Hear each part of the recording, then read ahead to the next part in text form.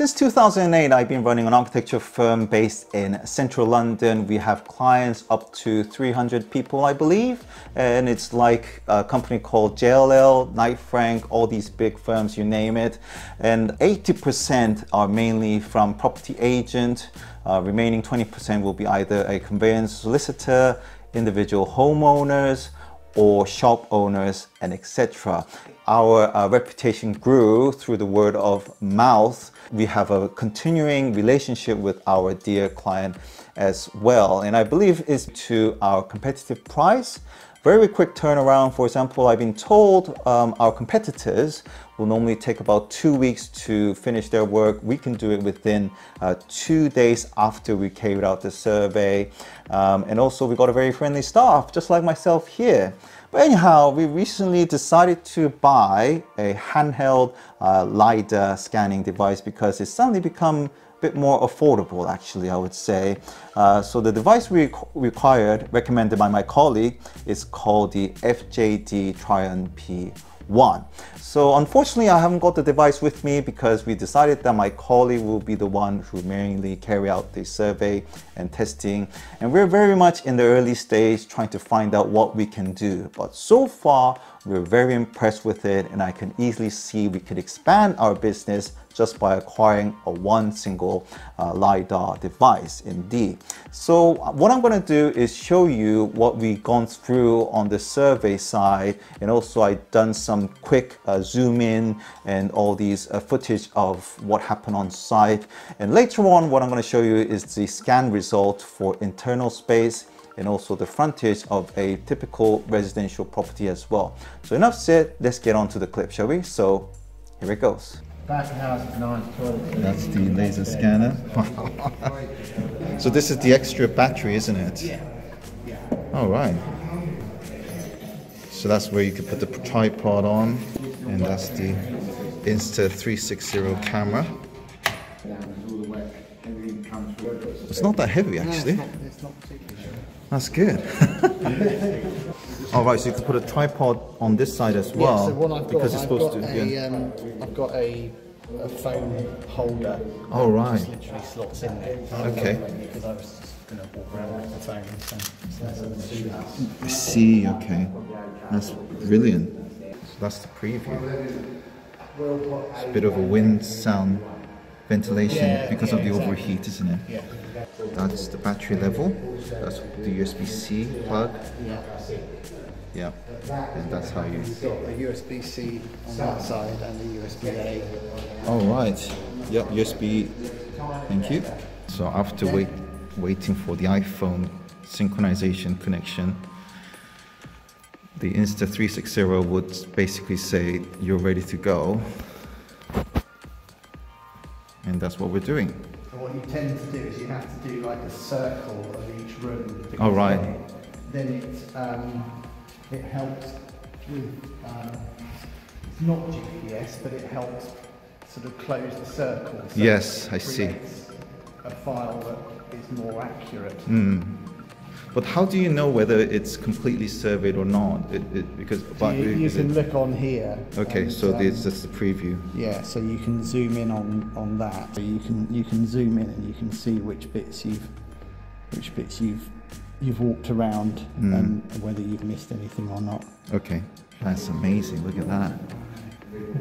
Wow. All right, so what you just done is because it's not quite square, the LiDAR was encouraging you to fill up the rest of the square. Yeah. So that's catching all of the floor. It's actually putting it quite blocky though for some reason, maybe because it's reflected from the window. These over here, yeah, that's just showing it as indicative. You can change the size of the dots, cloud points. Oh, right. To smaller. I think it's just set up quite big as on a preview. That's all. So it would show a lot smaller on that. Which one would you? Is it the LAS? So you can do any of those, but for the purposes of this, we would use the FJD SLAM. So here we have it, folks. We got the scan result of the first floor. I believe it's about 2,500 square foot per floor. So we've been asked to carry out the survey for ground, first and second floor of this particular building. And you can see that there's a color effect, and it's mainly due to the Insta360 camera that you can actually attach on to the Trion P1 scanner here. And I believe it can project up to 40 meters, hence that's why the scanner, the measurement actually penetrated through the window here, several of them, and actually reach out to the next door building as well. So it's amazing how far it can go. So let's actually dig into the actual first floor, shall we? So if you pass through that surface of dots, because this is the point cloud, as you all know, we can see the hanging lighting units as well here, and also the smoke detector here because it's well lit, and also the beam that's coming down on here and here as well. So this is the glass partitioning, as you can see, and some of the reflections splashing out. So that's unfortunate, but we can still work out that this is the glass partition, mainly because of the video clip that we recorded or your memory and so on. So that's interesting how what sort of result you get for the reflection of the glass.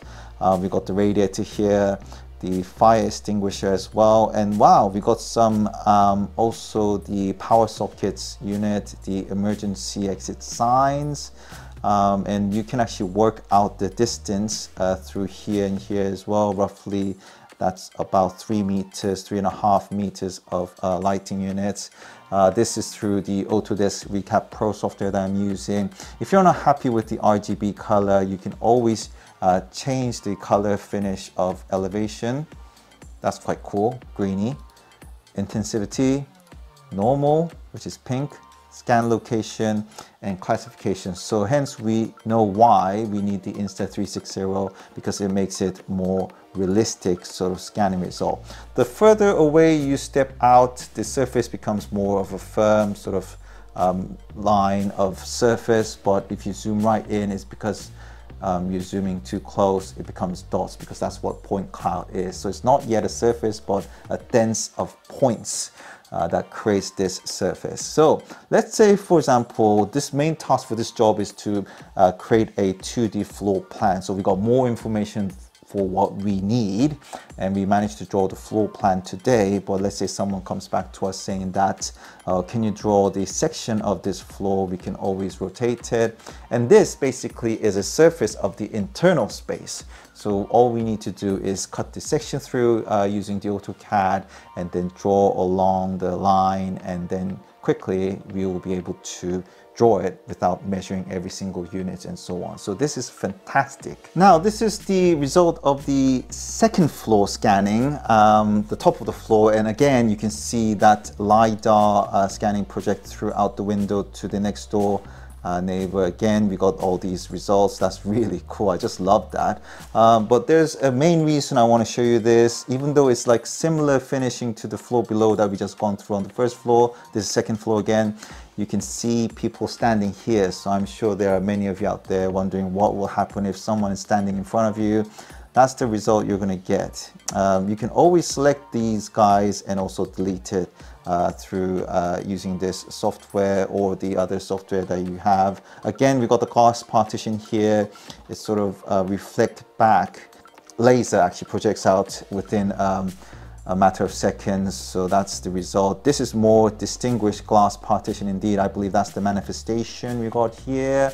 And again, we got the hanging lighting unit and those lighting effects spreading out as well. So that's very cool. But again, I just want to highlight how it looks like when someone is standing in front of you. So be aware that no one is when you're carrying out the survey. I was literally standing right behind my colleague who was holding the LiDAR scanner, bothering him all the time, as you have seen from the video clip early on. But I would say, except the actual people standing in front of you, you get a pretty good result. You can even see the number 2 here and some bags laid on a desk, and also the door opening as well. You might be wondering, well, I believe my colleague was just pushing the door open, and you can see the door swung this way and the other door swung that way as well. So that's pretty cool indeed. Now this is the scan result of the ground floor, and one of the most interesting one actually. So this is different to the other floors above on the first and the second floor.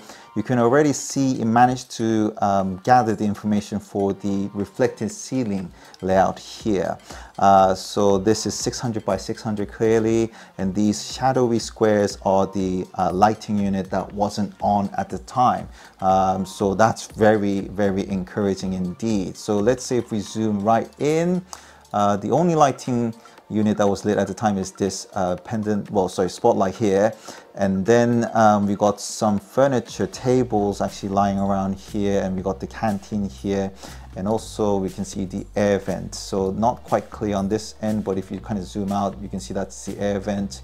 And if we look at the reflecting ceiling point of view, it's kind of dotty, but again, that's the 600 by 600 lighting, and you can see the ceiling grid and so on. So this is a result of no one being there, but unfortunately because the lighting was not lit up, I don't know whether that's a good thing or bad thing, it managed to get the information about the reflected ceiling, but the visual is hugely caused by the negative effect of the sunlight. So you can see the third window seems to be a bit distorted, but in fact if you actually zoom out and see, because of the window itself is actually sit back, pushed out to the external wall, I don't think that's gonna cause any harm for drawing up the floor plan. You see, that's fine, but somehow visually that doesn't seem to be working very well internally. But again, I just want to highlight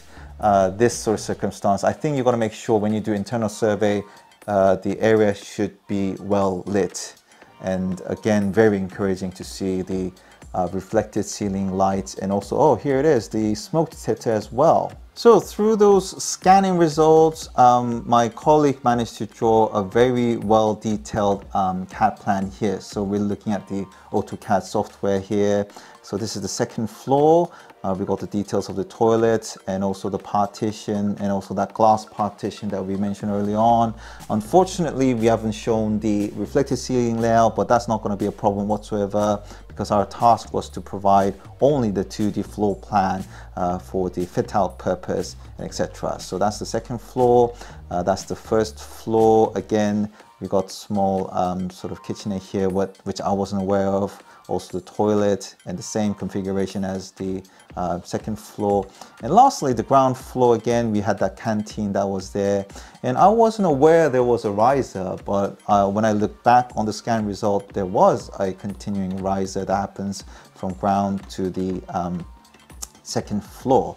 So my colleague's feedback was that it was really good. It managed to grasp a few things that he missed out, so it's assuring, but at the same time I will be able to review on my end whether he carried out the work properly. All respect to him, by the way, I love this guy, but I could use the AutoCAD Recap Pro to be able to check whether it's done properly or not. So we have suddenly upgraded ourselves with the accuracy of the floor plan that we are required to produce. So after my colleague kindly provided me with the CAD drawing result, which I'm very happy with, he also told me that somehow using the Insta360 you could blend in with the LiDAR point cloud scan result using the FJD SLAM software, which I haven't gotten access to, but this is pretty impressive actually. It looks more like a photographic, and you can see those arrows here. I think it's like you can go through this walkthrough image that we're still exploring, by the way. So that's the first result. So if we go for the second, somehow the downside of this that we're trying to sort out is that you can still see my colleague's face, and somehow I'm laughing with joy because of this technology. And then we got this rather odd sort of darkened sort of effect here, but I think that's much better than what the things that we could grasp on the AutoCAD Recap Pro, and that's pretty good as well. So I'm still, we're still waiting for this walkthrough sort of result that we could share with our clients if they need to. So this is still in the research indeed. Now, this is a very exciting result that I wasn't expecting. It's actually the elevation side of a typical residential property that we scanned through. Now, I believe my colleague just wandered about a minute from the front yard to the backyard here. And when he was actually standing at this point, you can see that it actually projects through to the next door, across neighbor, and also pass through that. We got something that looks like a tree there, or maybe it's a building, but you can see how much of a distance it can measure up to. And when we actually go to the backyard of this, that's quite detailed, isn't it? That is really well detailed. You can immediately work out what these extension of the shape and what's going on. You got a bit of a barbecue sort of cooker here as well, outdoor. And one of the most interesting that I discovered here is that I would have normally drawn this as straight line, but you can see comparing to the shape of the square of the actual house, it's slightly angled here. I would have never worked that out until we actually use this LiDAR scanner. And this is really encouraging as well, because to be honest with you, I was not interested on the residential side because it takes a lot of time and effort for the survey, but this will immediately put us in a good game. It will quickly, it will reduce down our timing for a survey as well. So this actually opens up a brand new opportunity for us indeed. Now, you would have noticed that we didn't manage to measure the pitch roof. Is because when you actually hold it up, standing in here, because it's angled, you can't really measure it, but we managed to purchase an extension pole that you can attach to the bottom of the unit, so we haven't got any problem with that now. So we got a very good opportunity to expand on the residential side as well. So you can see that for the outdoor elevation side of it, it's fantastic. This device, it will grasp almost every single sort of details, almost like a complete service. Look at that, that's just amazing. You can see what's going on. You can see the tree there as well. I believe that's the sunlight reflection, something like that. So that's why it's showing as white, but very detailed indeed. So you won't miss a thing. You can also see the grid of the brickwork as well. And also if someone asks to draw the side elevation, that's what you can do. You can see that that bit sticks out here, and you can also measure it up as well. So the overall distance from here to here is about 6.6 meters, and so on. So that's really good. So we're definitely going to extend our business, heavily focused on the residential side as well, for planning application, house extensions, and so on. So please do give us a call. So we're very pleased with the results so far. Again, I just want to remind you, we're still doing a bit of a research on what we can do. It would be really nice that we can actually send a quick link to our clients, whoever wishes, so that they can actually walk through the actual premises and keep that data with them.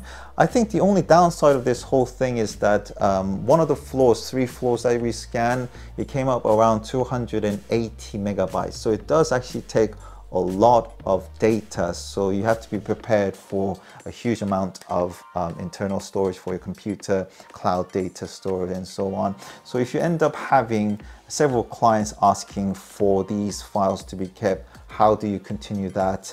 I think somehow we got to figure out to sort of, reduce the size of the memory and so on, but that's down to us anyway. But other than a lot of data required for your internal storage, which we were expecting anyway, this suddenly opens up with so many different opportunity for us to expand our business. Residential work, as you have seen. I think this will be excellent for scanning elevations of the building. It will definitely speed up, but also on the internal side as well. But somehow I feel like this is not really designed for internal scanning, especially for this reflected ceiling recording and so on. You would have seen it's actually more dotty, and it's slightly difficult to distinguish which one is the smoke detector, which one is the PIR sensor. But again, my colleague is still working on blending in the Insta360 imaging coloring mixture with the point clouds, so that might come out to be a different result than what I'm actually saying right now. So it's still early stage. We're very excited about it. We just need to figure out how we're gonna store our data and expand and so on. So I just want to say thank you very much, FJDynamics, for coming up with this fantastic, rather affordable device that we can actually use to expand. I'm actually 100% convinced we're going to get way more out of this than what we invested on. So I hope this video sort of explained how good this LiDAR scanner is. But if you have any queries, please do comment below. And thank you very much for watching this video. This is LJB Tech. All the best. Bye-bye.